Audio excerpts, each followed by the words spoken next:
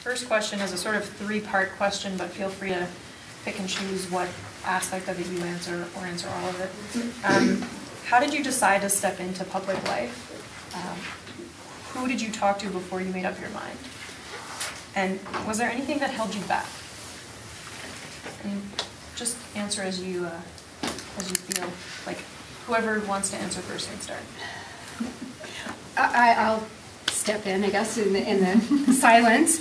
I'm the mayor now, but I started out as a councillor, so I ran in the 2008 election for a seat on council, so I had 4 years in that role. And my incentive for running for council initially was a passion for my community in general, I think, but there was a very hot topic issue that really kind of pushed me past that, what would have been my comfort zone in staying in the background, because that's where I am most comfortable, and that was around schools and closure of schools in the communities. And I got very involved in that discussion and was, I think, disappointed with the positions that my community leaders were taking on that issue, and so felt that there needed to be a different perspective on the council. So that was my incentive to get involved in the first place, to run for a seat on council, and then to take the step up to mayor was another huge one. But I was very much, I knew a lot of the issues in my community. I'd been involved. I better knew what I might be getting into. But I think the encouragement of the retiring mayor was certainly key to that. So, and a number of, I think, my colleagues on council were also supportive of me stepping into that role. So I took that step. Ready to go? Okay. I've been on council a couple of times. This is, I think, my third time, with a break in between. So originally, I got involved in municipal politics partly because that was a tradition within my family. I grew up with a family that very much felt that giving back wasn't just something you should do. It was something you really needed to do if you wanted to be connected and doing good work in your community. So that's what got me into it originally. The last time I ran, partly because at the time all of the candidates were largely retired, and I felt it was really important to have somebody who was still working and still in the business community, kind of somebody with skin in the game, for lack of a better term, on council and able to be involved in some of that decision making. So that was the real impetus for me, was making sure that there was a little bit more diversity within that group of people.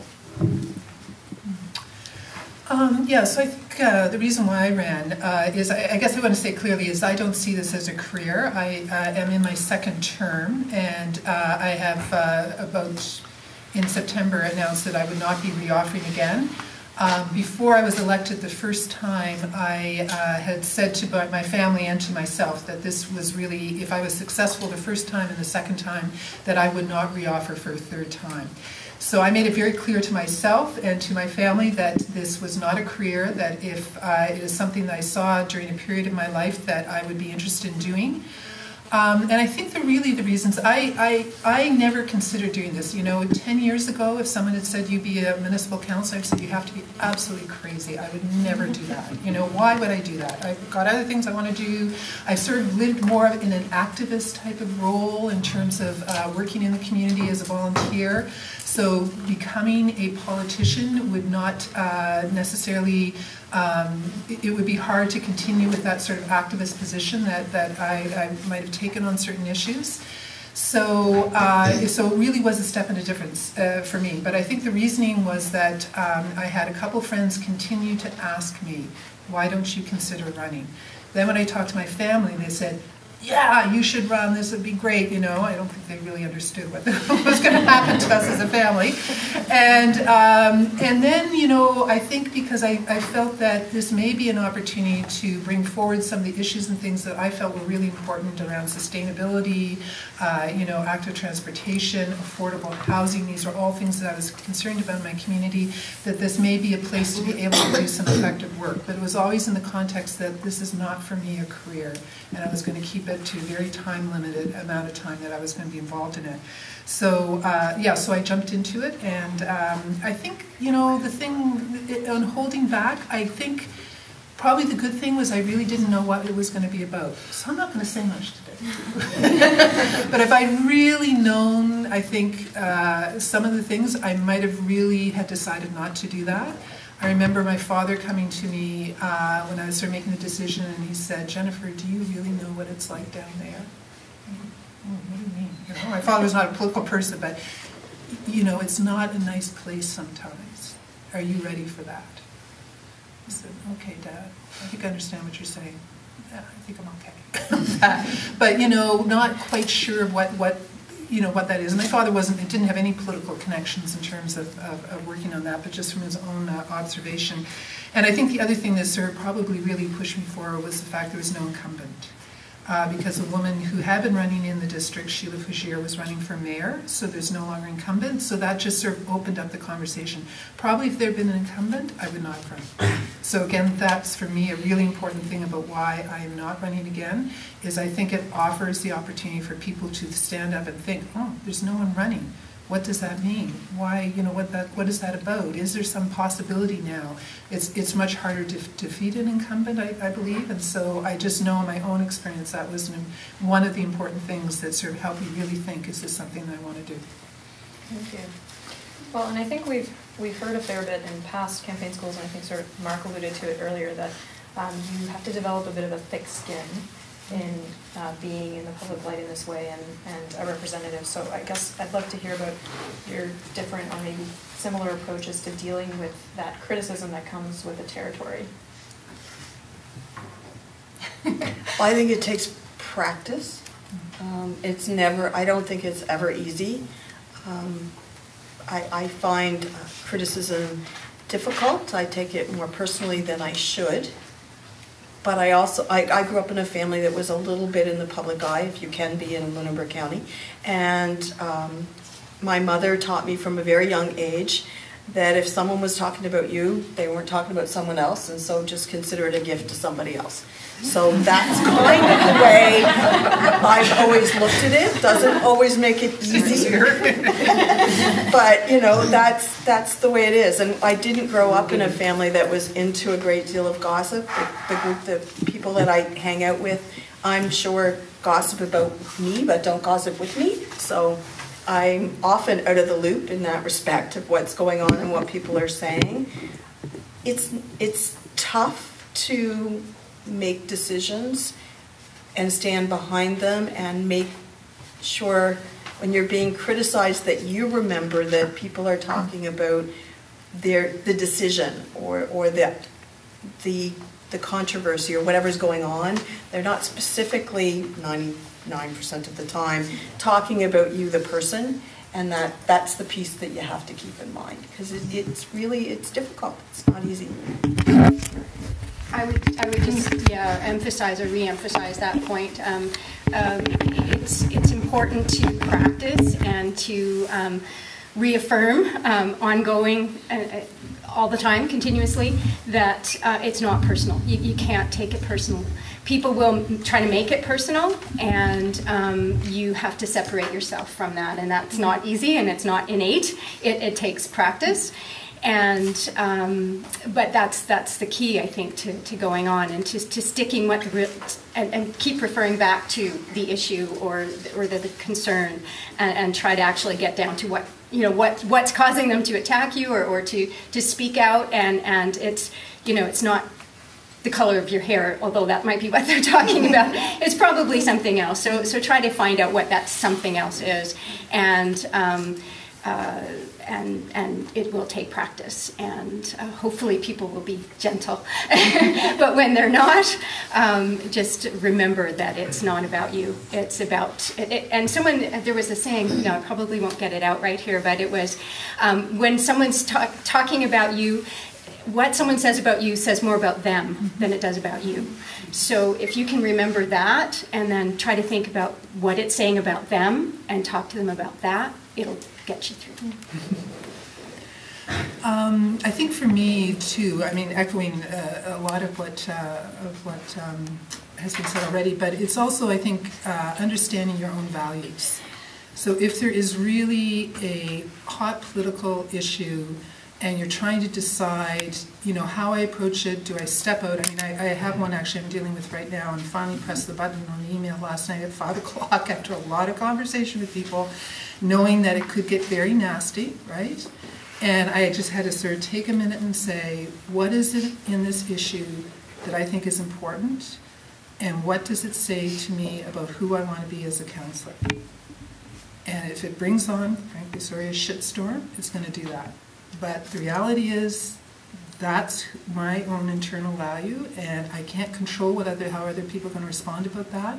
But that's important. I think this is important to residents, and it's important to me as a councillor how I want to interact with residents. So I'm going to press that button, you know, and it can get very ugly, right? You know, and it can get very ugly in different ways. And I don't need to go into it, and maybe folks have other comments about this as well. I mean, there's a whole world of social media and the baiting that can happen on that, and how you get hooked into or not hooked into, and how you want to develop your own personal strategy for dealing with that. And then there's the in-council takedowns, which can be pretty, you know, I don't know what's your council, let me tell you.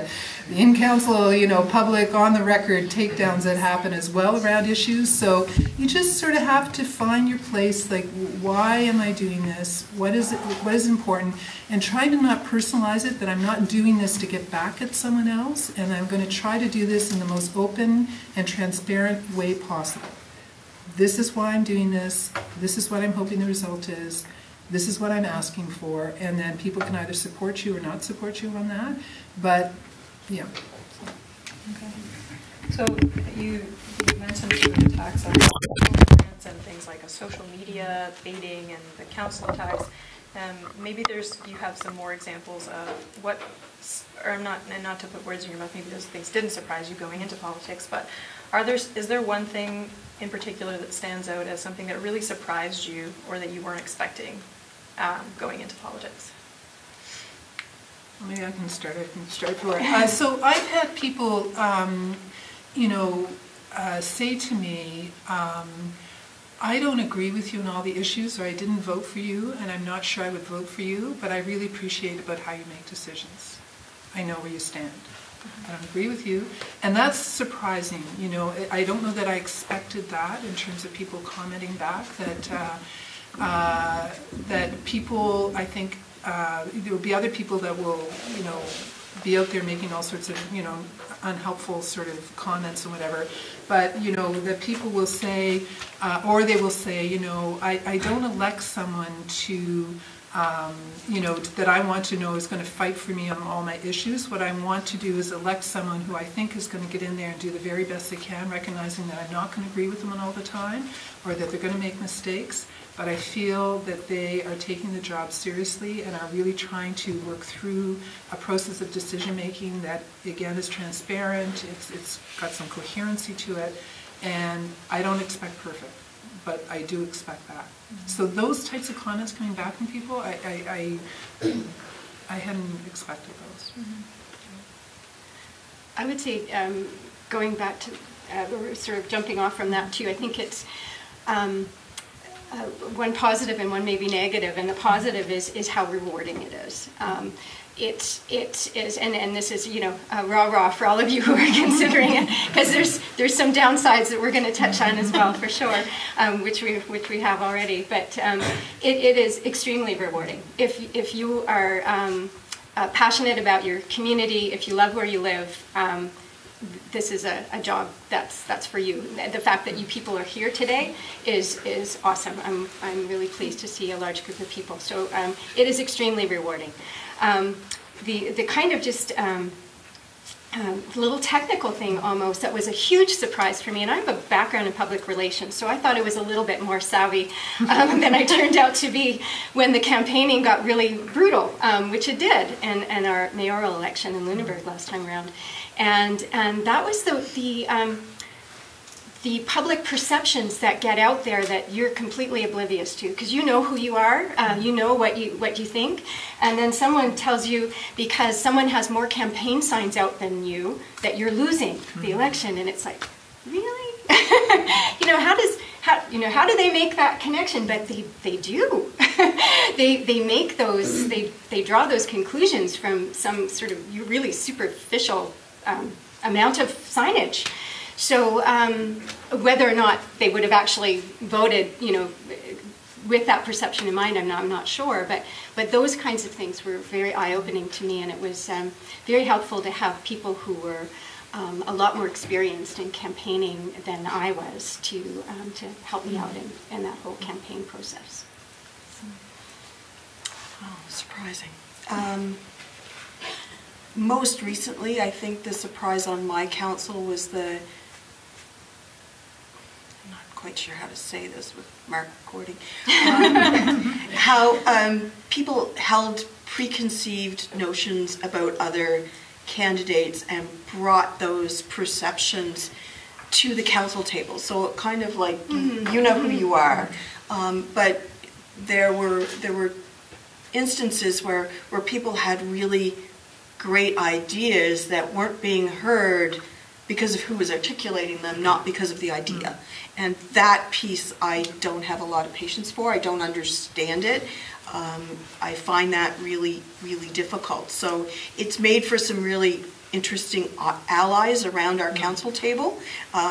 Some really interesting alliances just in terms of trying to get things through that get stonewalled for no reason other than, which person brought it forward, which I find really quite difficult. And the first time I ran, I think the thing that I found most surprising was how truly prescriptive municipal government is, how little leeway there is for change, how in control that CAO position can be and is, and trying to get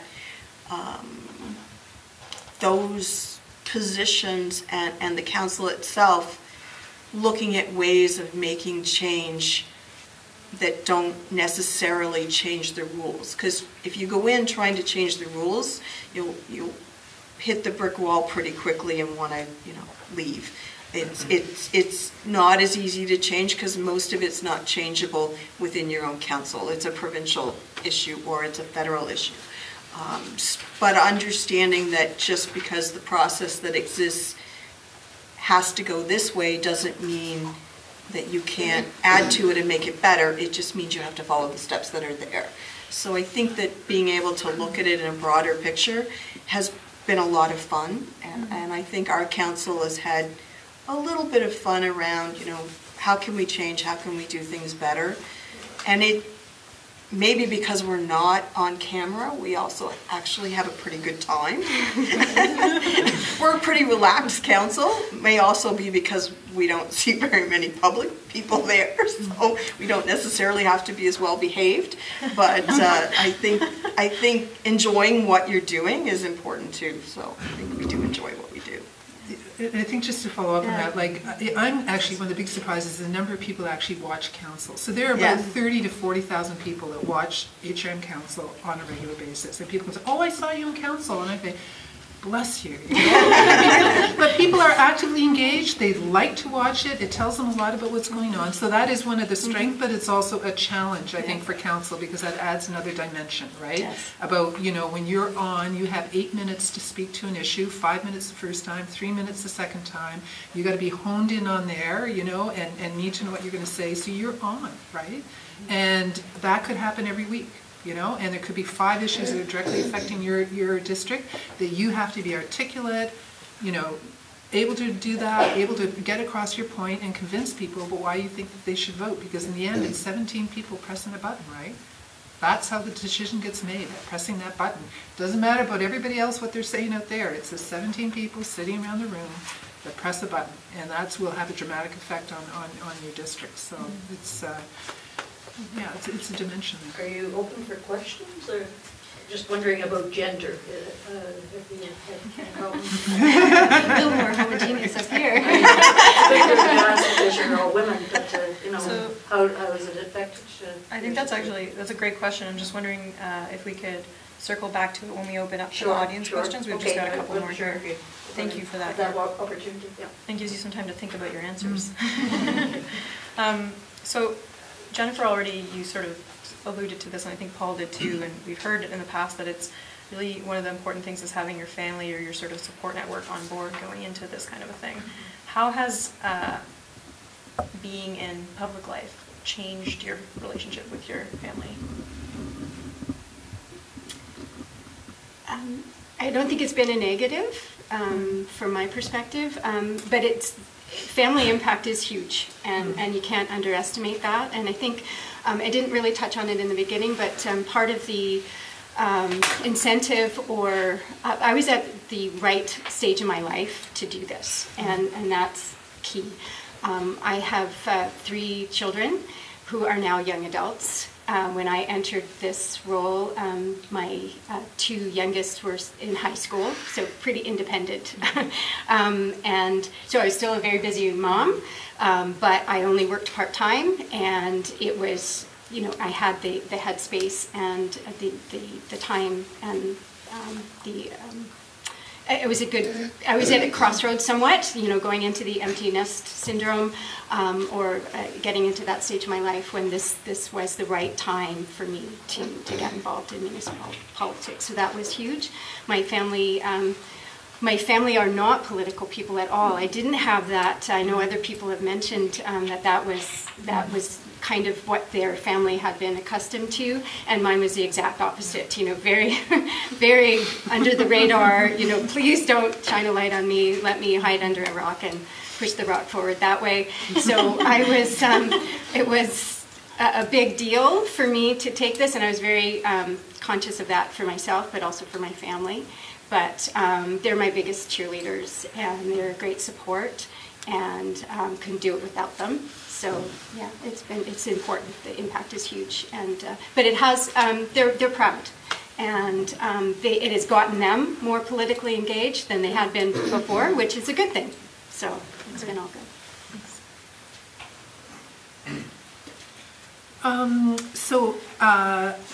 I drove down here today with my partner, so that was strategic because we haven't had a lot of time together. So I said this would be an opportunity for us to spend time, and I actually asked him this question. I said, when we're talking about public life, do you have any comments that you might want me to share with the group? So his comments were, there is less privacy, there's less time together, there's generally more stress in our lives around scheduling, but also just when issues are really, you know, happening. There's lots of comments about how it affects them.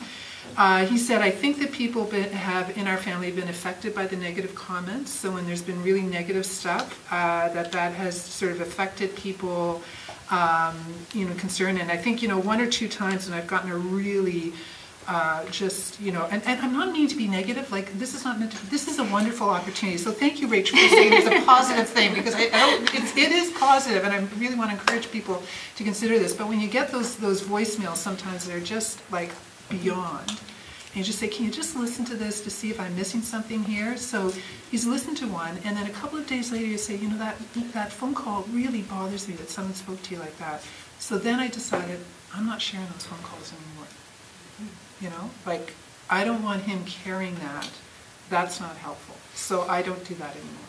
I don't want him thinking about that, thinking about me, thinking how I'm responding. But on the other hand, too, my family takes advantage sometimes in our personal time, saying, you should be doing this and this and this, and my response is, call 311. I'm off right now. I'm not listening to you. But the reality is, too, is I think, and I don't know how other people, is that, you know, I'm an introvert, right? This is how I exist in the world. is as an introvert, so it is costly, and anyone who's out there that's an introvert will know exactly what I'm saying. It is costly for me to have a public presence. It takes a different, it's not how I think, Rachel, you're saying this, you know, is that that's not how I would normally choose to engage in the world. I have chosen to do this, and so I need different things to be able to respond, and how I'm going to recharge myself, how I, you know, do that. And my family is very important and similar. They're proud, they're engaged, they, you know, see opportunity. But it is there's some days I just have to say to them, and I have said to them, I cannot speak right now. I just need some cone of silence down. So I'm just going to take, you know, come home from council meeting the next 2 hours, not talking. So. Yeah, yeah. I thought your introvert comment was really interesting, just to pick up on that, because that's how I would describe myself. So it feels like there are 3 introverts up here. I'll be filmed, you know. Pretty good work masks, if I can put it that way, an ability to kind of pull up what you need to when you need to. But that does take quite an incredible toll on a person to do for any long period of time. To be not who you are does take its toll. I don't have the same kind of family support situation as these folks. Hoping to get a dog in September, though. That may determine whether or not I run. There you go. So, whether or not I have to walk the dog. But the family I do have has been very supportive and helpful, and I think it's pretty key, because it's not just the time at the meetings. Again, not to scare you, it is absolutely rewarding, but there's a lot of reading. So there isn't a council meeting that I don't have, you know, 50 to 100, 150 pages that has to be read, and I get it, you know, sometimes the day before, sometimes 2 days before, but fitting that into my work-life balance also takes time. And I certainly hear you with the after the council. I'll come home and, you know, I'll get, how is that? And I don't really want to talk about it. You get a good, bad, indifferent, but I don't want to relive the last 2.5 hours. And I often don't even want to talk about what's coming up on the meeting. It's just, it is what it is. On the other side of it, so much of what's involved in council is just truly interesting and fun to be part of. And particularly, you know, for me, one of the best committees I serve on with council is joint services, and we've watched that whole thing grow in Lunenburg County and do some really great work. But it's also really fun to be at that table and have the big debates and the good conversation about what could be next as a joint service and how do you maneuver that through the very cumbersome municipal process that kind of exists to make that board function. So we've moved into the sort of behind the scenes stuff that happens like after council meetings, and I guess if you could just speak a bit to what's something that the voters will never understand about politics?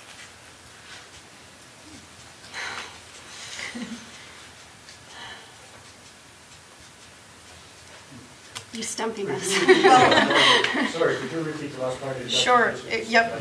What's something that voters will never understand about politics? Thank you. I think in Mahone Bay it's been, this maybe doesn't answer your question directly, but in Mahone Bay we've had a lot of instances where people come in with what they feel is a very simple request. It should be easy to grant, really shouldn't be a problem, and they don't understand the process. They don't want to understand the process. I don't really care that there's a process.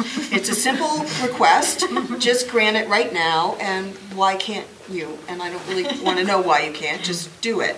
And that's the piece I think that they find very frustrating. And you'll get in the community the fact that we are, you know, obstructive, we're difficult to deal with, we're not business friendly, we're not resident friendly, we're not whatever. And someone wants something that they feel is simple that may actually be a bylaw change. So you know, that can take 6 months, whatever length of time it takes, and we may all be in favor of it, but we can't move that process any faster than the province prescribes the process works. So we're kind of stuck. And the just desire not to understand, I think I find a little frustrating. Give us a little bit of a benefit of doubt. and I think just to again, feed off of that one, so much of what the public demands is also what they find frustrating. So the fact that there is a process, there's a reason that there's a process. There is a process so that you have an opportunity to seek out what problems may not be readily evident from the idea that someone has. There are maybe people or issues that, you know, the ripple effect, things will happen, and if that isn't carefully thought out and you know, bylaw change or something, then you could just create a problem by you know, moving ahead too quickly. So it's cumbersome at times. There's probably ways to streamline things for sure, but that is what they want you to do. They want to provide opportunity. They want opportunity for engagement, for people to respond to issues that are going on, to have their for it to be in the public realm long enough for it to actually get drilled down to the people it would affect, because people, you know, really don't pay that close attention to what's on our agenda, even though they're publicly available and in the public realm for some time. But until it's actually going to impact people, they're not really paying attention to what we're doing. So we have to make an effort through those processes to make sure, okay, you know, pay attention, you know, we're going to make this change, you know, hello, and, you know, it takes weeks for that to get out into the public realm, and then to give people time to grumble or think about it and then get back to you. So there is a reasons for those processes, and when people come to you with requests that on the surface and maybe eventually are really great ideas, they do have to go through a process, and that's for a reason. And so having people understand that and appreciate the value in at least some of that is an ongoing, and probably some people never get it. I think too, I would agree absolutely with the comments, and I think for me as well, there's and it's come up recently, is the issue of how you take leadership and how you look like you're representing the concerns of your residents. So, for example, if anyone's been following in Halifax, there's the Steel Auto Group expansion of their commercial parking lot, which is in my district, which is causing a lot of grief on the part of folks. And, you know, there's been comments that, you know, I've been passive, that I haven't come out and really, you know, charged through and whatever. And really, what I understand my role to be, and what I've decided my role in this case is to make sure that the information is communicated very clearly, and to be able to have the opportunity to communicate that across the board. So being able to facilitate meetings between Steel Auto Group and the community group. So if I come charging out and, you know, barreling whatever, that would have been very difficult to have had that relationship. And yet, so there's a critique, and there begins to be some baiting on social media. You should be doing this. Where's our councillor? She's silent. You know, all this sort of stuff. And, you know, there's a different role sometimes when you're in that position, that you're representing many concerns and trying to see that. You can have your opinion. I've made it clear, but it wasn't, you know, a strong sort of, you know, cheerleading sort of position, but this is the situation. This is what I personally feel. This is what I'm working towards and trying to move forward on it. And again, I know when we had our fire debate, again, that there was one councillor that was going to potentially use the fire station, and one of my district was up as well, leading the charge, being very vocal. That was not the role I chose to do. So it was listening, making sure I was engaging with fire chief, you know, and staff, listening to residents, meeting with the fire union, doing all that sort of stuff, bringing forward, trying to get a sense of what it was. But again, it was seeing, you're silent, you're not, you know, working for our interests, but trying to provide very clear information about this is what's being said, this is where, if you need to have the information, go for it. So that will be a dilemma. You'll have to figure out your leadership sort of style and how you want to respond to that, but there will be pressure on the part of people to feel you should be doing what I say and think you should be doing, and taking my opinion, and you're not, you're abandoning us, or you're passive, or you're not representing us. But there's a, you know, I represent 23, if not more, 1,000 people, right? It's a lot of people, diverse opinions, a lot of implications, and I just don't represent my district. I'm a regional councillor. When I'm sworn in, I'm not sworn in as District, you know, 8, Halifax Peninsula North. I'm sworn in as a member of regional council. Thanks. So at this point, I think we'll open it up to some audience questions and just start with the one that we had earlier. If you could talk a bit about what it's been like to be a woman in politics. Does that capture? Yeah. If there's any pressure of any sort because of gender, or does it work in your favor, or how does it go?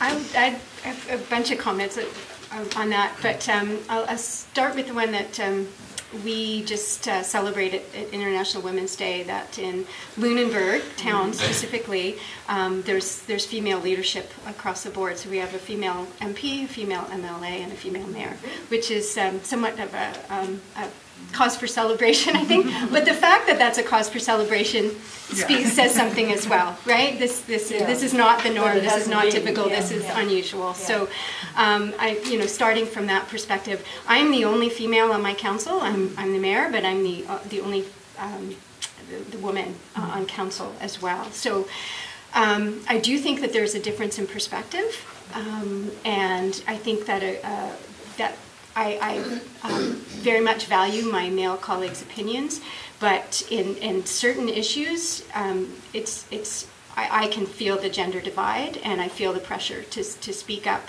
And women's issues is particularly so. They don't get it lots of times, and so I do feel the pressure of trying to enlighten to a certain extent. But I also think that sometimes it's perceived. I know when I went into my first election, I was the only female running. I got the most votes, and a number of the people on my council said, oh, well, she was the only woman. So it was like a sympathy vote, it's like, that's why, they thought there should be the token female, so she got the most votes. So I took a little bit of exception to that categorization, and the fact that it exists is, unfortunate. So there's definitely a need, and I would encourage more women to become involved in government at every level, and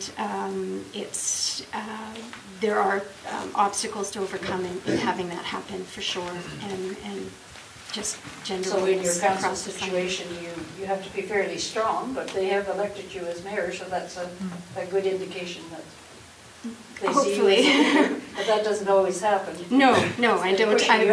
I'm often, not often, but not infrequently, the sole descending vote, and I think that's partly because of that difference in perspective on certain issues, which is, so come on. I guess I come at it a little bit differently. I've always wanted to be at the table with the guys. I don't really want my own table. Our council has 2 women on it. I think our role is incredibly valuable, but it's just because it's a different perspective, and I think that's the key for me. It's having diversity on those councils, people with different backgrounds, people with different perspectives, different genders.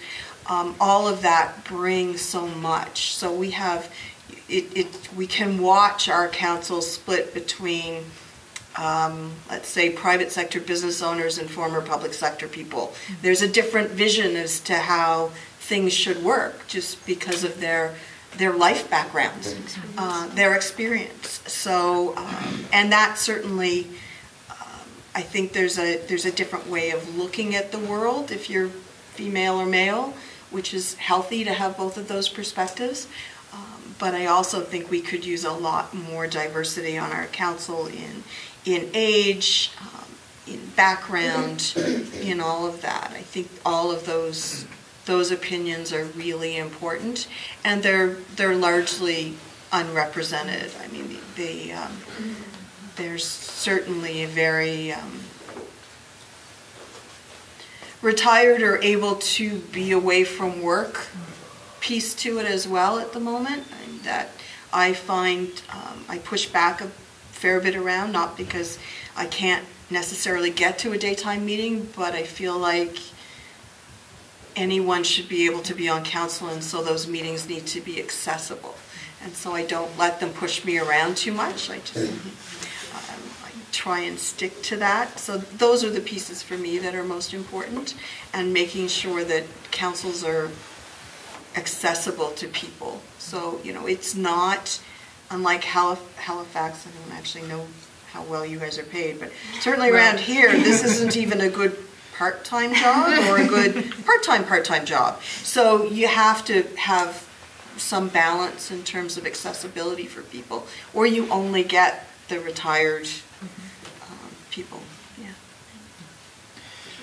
Yeah, so we are well paid. We get about $85,000 a year plus benefits, plus you're in the HM pension plan. So it's good, and but it's a full-time job, right? There's no way you can be doing this. I think effectively, my personal opinion, unless you're doing it full-time. And you know, my sort of point is that a single parent with 2 kids should be able to do this job. Should be compensated well enough that is always within reach for someone who's considering running, that they would be able to do that. So it's adequately compensated to do, because precisely, I think around the decision-making table, it's important to have that diversity. It's important to have people that have lived through long experiences and can share that wisdom. It's important for people who have young kids to be at council, so they can bring forward that. It's important for young people to be at council. It's important for women. It's important for people of different racial backgrounds or different, you know, newcomers to Canada. They're bringing that experience, because all of that draws into our ability to really understand who our community is in all its diversity and be able to respond in ways to provide that information. So if councils are set up only to continue to have people who are from a certain sector in your community, it's not really allowing, I think, for good representation, for the democratic process to work, and for effective decision-making to happen. I mean, specifically around the gender issue, when I have a degree in planning, and I did it my thesis on looking at planning from the perspective of women for cities, and there were real issues. There's a lot of research there and real issues about how women experience the city and how planning can be more effective around that. And I think that brings those, you know, there is that image, and we might all get to one day where, in fact, we all know what it's like to be with a stroller on a sidewalk that's non-existent or non-effective. But you know, there are different ways, because of many of our roles that now exist about women experiencing the city in the way around violence and many different things, that I think has a direct impact on municipal policy. That voice, you know, unless you understand that and know that are there, it's not going to be heard. And I think you've mentioned that in terms of what's going on. So it is important to have folks. I just, not to take too much of it, but I find I vote, you know, people say, oh, you know, Halifax Regional Council is always split between rural and urban, or it's always Halifax and Dartmouth, or it's always this. I find I go around on votes, I can be voting with someone, you know, that sits across from me on an issue as passionately, you know, and then 2 votes later be on the absolutely opposite side just as passionate, right? And maybe we can get I'm going to do a session around how you make your decision about, you know, vote trading and all that sort of stuff and whatever. But, you know, really there is something about issues as well that don't fall along, you know, specific lines, that you know, I know the people that I sort of, on certain issues that I, you know, feel are really solid and represent something, and I'll vote with them on that. But I got to tell you, you know, 2 votes later, I'll just say, I don't know not what that person's talking about. How can they possibly, especially in public, say that and then vote that way, you know? Like, I mean, and that was a person that, you know, I was strategizing with on the vote 2 times before. So depending on the issue, and I found that I have to let that go, you know? Like, I cannot, where it's really 17 people pressing a button, right? No one else is doing that. That you have to be able to figure out, so that's something I think you have to be ready to think about, how you're going to work with people and maintain, you know, the relationships, and let go of what you need to let go of, and then get back on again, because it's really about the issue, and it's about what's in the best interest of your residents and the municipality, and that is going to be a changing boat that you're going to be in. So when you push the button, I don't know too much about it, but does it identify you as voting in a certain way? Well, in our council, every vote is recorded, and it's shown on the screen, and then as a public thing. So that's what I also tell people, like, there's no abstention as well. You vote yes or no. You can't even say, I don't know how to vote or I don't want to vote. That's a no vote. If you go and remove yourself, which some councillors have done and sat in the gallery, it's a no vote. In order to physically not vote, you have to leave the chamber, and then you're marked down as absent. And I've seen some councillors do that. They've walked out of the room because they're not ready to vote on it, which I personally have a problem with. But anyway, but you know, so there's no abstentions. It's yes or no, and in our case, it's recorded. It's very public. That's how you vote. In our case, you put your hand up. In our case, you put your hand up. So you're there. Yeah. So anyone else have a question for the You don't want to panelists? scratch your head about that. How accommodating is council for people with disabilities? Like I have a vision disability, for example. I don't know that we have a great deal of experience, so I think it would be, I would hope we would be very accommodating and that you would make those, electronic or whatever worked for the person who would be running, and it would be very good exercise to have to find that out. I know for our council particularly, we're small, and I know for physical disabilities, you know, we as public buildings and that sort of thing, we have to be accommodating for that sort of thing. Our meetings and everything have to be held in, no matter what, you know, committee meetings or whatever, have to be in accessible locations. But for particular disabilities, I would say that we don't have a great deal of experience that I could comment on. Don't think there are any particular barriers that I'm aware of. I think it would be challenging for us, but I think that would be a good challenge for us. And certainly I think through our clerk's office, they would then respond, what are the tools that we need to put in place to make sure that there's effective, you know, communication and debate, and we have an accessibility advisory committee that has been really trying to work on some of these issues as well, but no, I think it would be very important. And often that's how change happens, right, as well, is through the leadership of people coming with specific, gifts and opportunities for us to consider. So, Yes. I think my question goes to each council or regional council probably is made up of different districts, wards, etc., the have and the have-nots. It's a question I think that even faces our country. How do you deal with the have-nots saying, oh, they always get everything? Because you see a large portion of the budget going towards the greatest store that has the biggest tourist attraction, that has the most capacity to go, you know, to get jobs for economic development, et cetera, et cetera. What's your response to, oh, Halifax gets everything, or the town of Lunenburg gets everything, or something like that? How do you respond to that? We're actually elected at large, so we don't have quite the same. Okay. We're not divided. Yeah, we're not divided. Everyone is there representing the whole community. Doesn't mean our residents don't complain when Main Street gets paved over Pleasant Street or any other street that doesn't touch the downtown and the harbor. We still have those issues, and those are driven by all kinds of different things. You maybe have a better. yeah. So it really boils down to good communication and understanding that, because, you know, so I hear it in this way. You're Halifax, rural people get nothing. We pay high taxes and we get nothing. I talk to my residents, we pay high taxes and we get nothing, you know? So there's the rural and urban thing. And then it's the South End.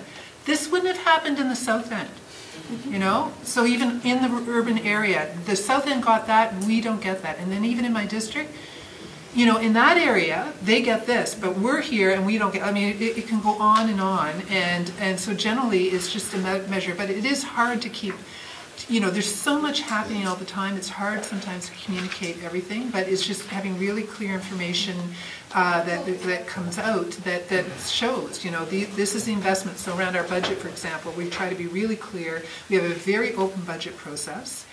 We have a participatory budget process. People can come and speak to us, and at the end of it, what we talk about is these are the investments and where they're happening and why they're happening, and then also try to address it in a cyclical thing. For this 5 years, like around our transit plan, we're investing in the urban core, high-density area. In 5 years' time, we're going to be looking at a new plan, which may take us in a different direction in terms of doing that. But this is the place where we're going to focus now, and just try to be really clear about the rationale about that. But, you know, it's kind of a fallback, and in some ways it's sort of, I think somebody alluded to it earlier, that people will just say, well, that's the way it is, and, or I think you had mentioned, saying that that's what they think, and it is kind of like it's people not wanting to engage and really understand what's happening.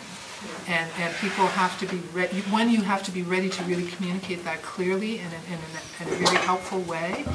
But two, people have to be ready to listen to it. So sometimes it's getting beyond that point where you can engage with people, where they really engage in that and say, reality is, your community got this. This is amazing. This costs this amount of money. And that's a huge investment. What else would you like to see, and how can we move forward on that? So I think it's also incumbent upon us to try and get out to more rural areas as well as regional councillors if we're in the urban core and have those conversations. So. Can I ask a supplemental? Maybe we'll come back to it so we have a chance to get a number of different ones. I think I saw one here. I'm horrible at remembering people's names, and I'm sure some of your residents are upset when they've dealt with you on a municipal matter and you're like, who are you again? Do you have any issues with that, or any tips and tricks for how to negotiate around that situation? I have issues with it, no tips or tricks. Could you repeat the question, please? Can't hear you. Oh, yeah, we can't hear you.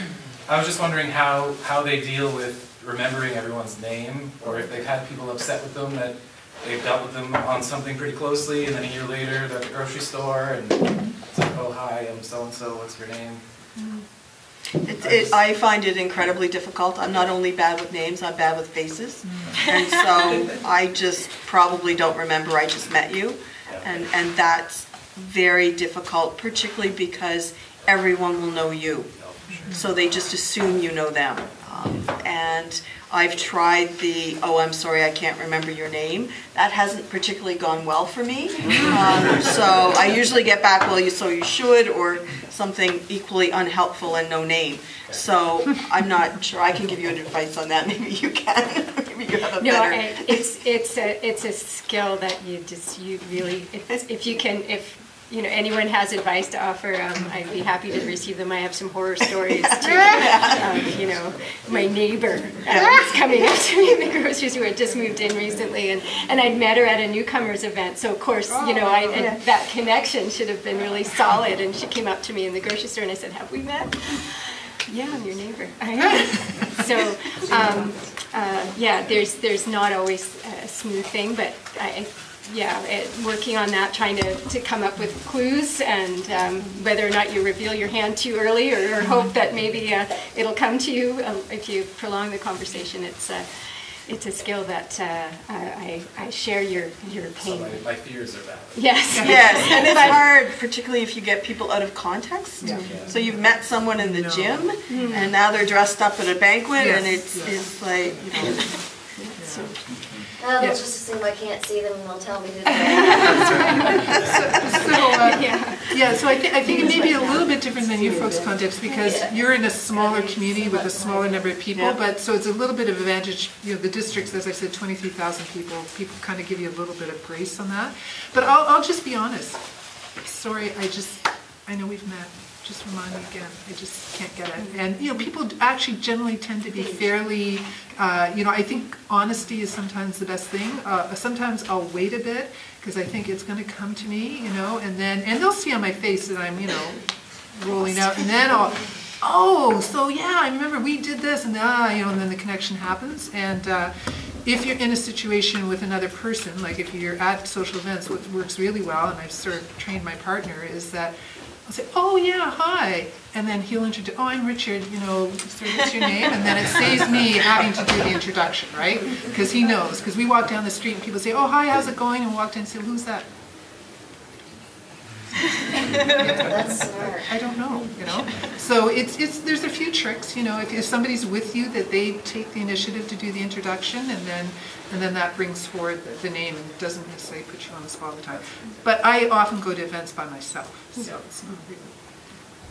Thank you. Just one back there. Hi, I'm actually not running. I'm one of those people who's just interested.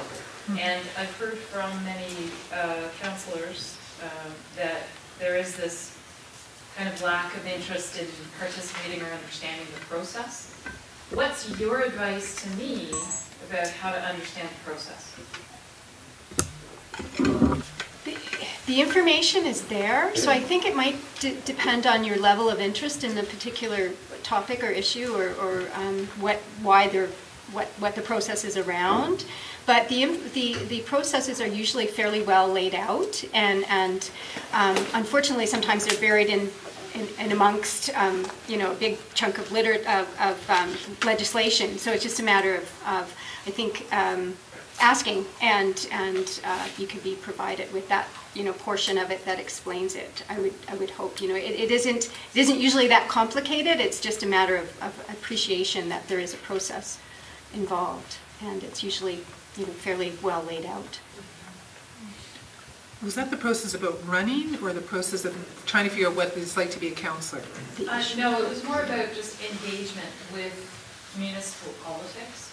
Okay. So, you know, if, for instance, I know about an issue and I want to help with making that issue, you know, work.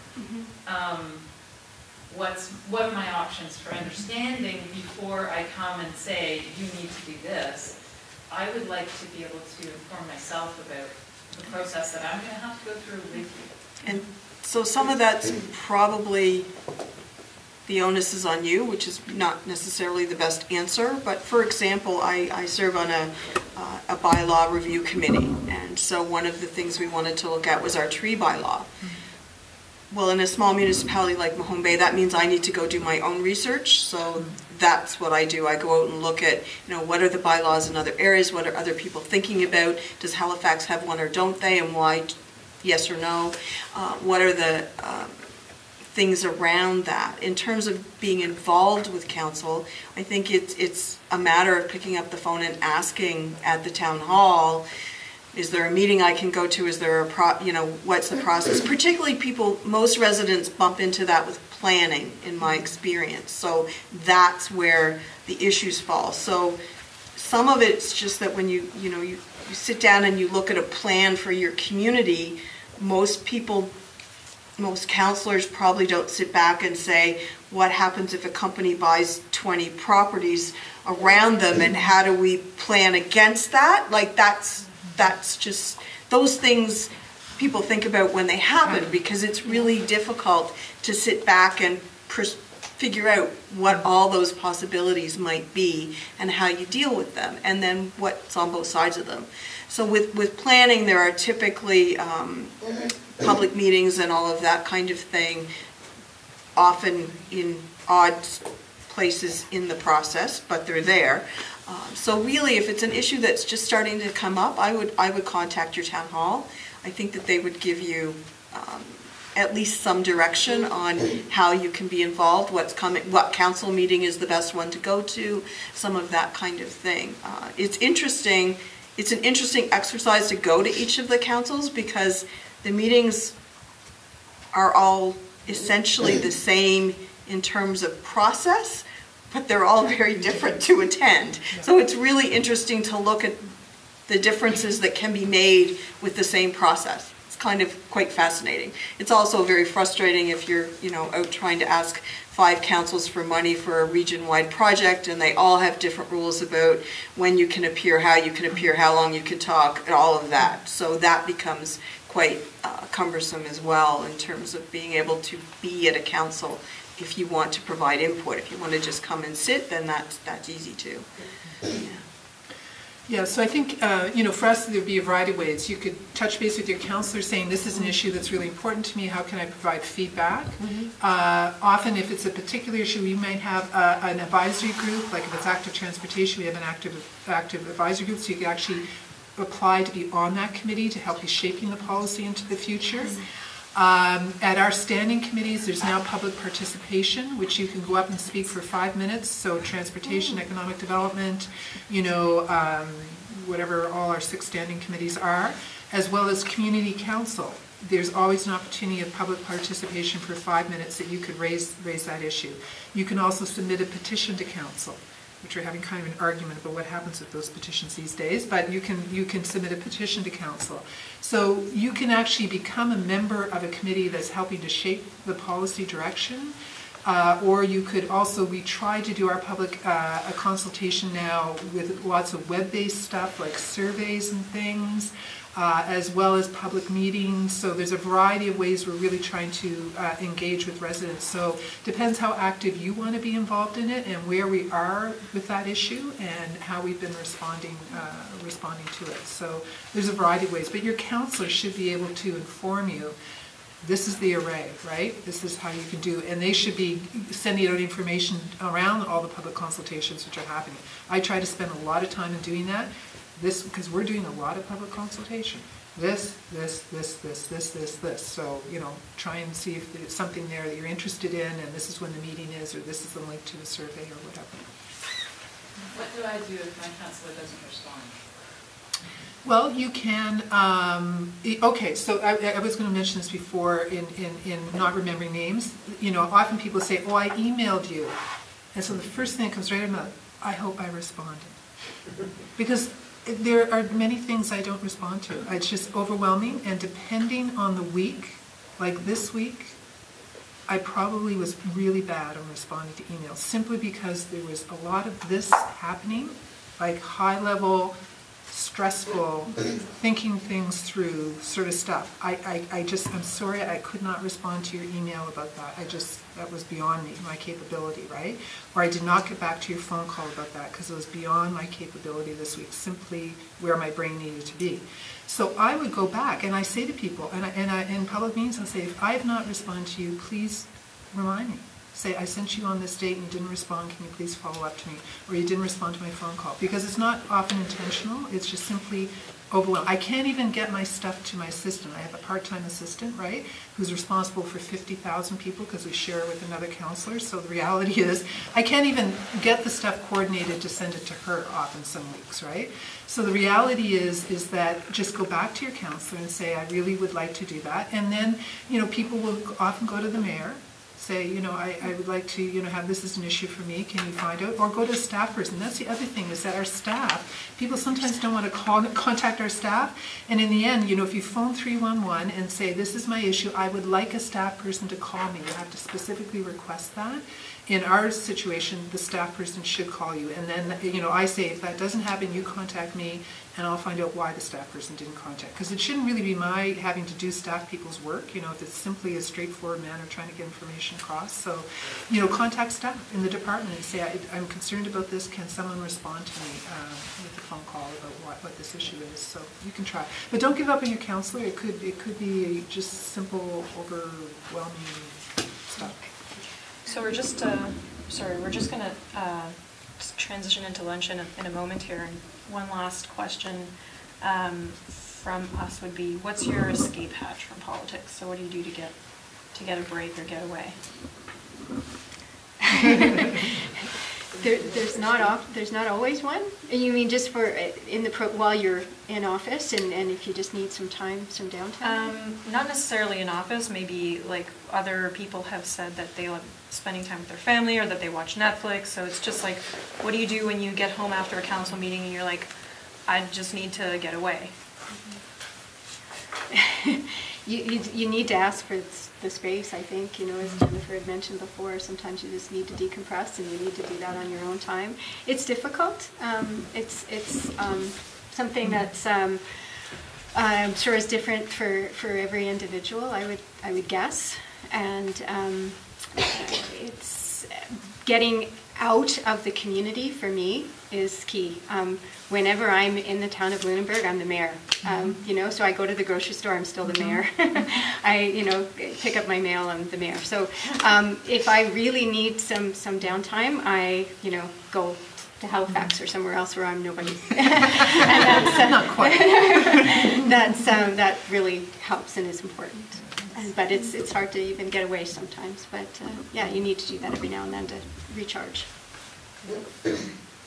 So I play a phenomenal amount of solitaire. I'll confess that. Right on my iPad, that's what I do. I must have like thousands of games I've gone through.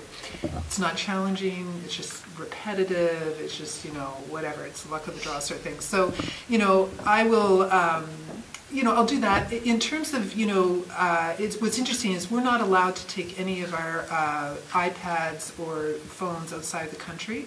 So that's a big relief for people. If they go outside the country, you can't take your stuff with you. And so you're completely cut off, right? So that's a forced thing. There are some places in the province that have very bad cell phone. I feel very badly for those people, but I gotta tell you, I enjoy them a lot. So when I go and visit my relatives in Cape Breton, I know the spots, and it's lovely, because there's nothing I can do. I'm just here with family, and I can't connect, and that's awesome. So you have to figure out your place and time, because it's hard not to keep checking your phone, right? Is there something happening? Should I be on top of it? Is there something going on? What's happening? And the high rate of social media stuff. So being completely outside of that as a thing that you can access does, I think, really help. And then just put right on your email. I'm away, I don't have email or phone contact or monitoring social media, I'll be back in the state, this is who you need to contact, so. I guess I do 3 things. Wine, travel would be the first 2. And then the third one for me, I like just to take a mental vacation. So I like to go work on some other problem, something different. And that's the same strategy I use in work. So if work's driving me crazy, then I'll go now do something with my now Lunenburg County Committee or with council, but just looking at the world through a different lens just gives me a mental break from whatever it was that I was dealing with on council, and that's the piece that works for me. Great.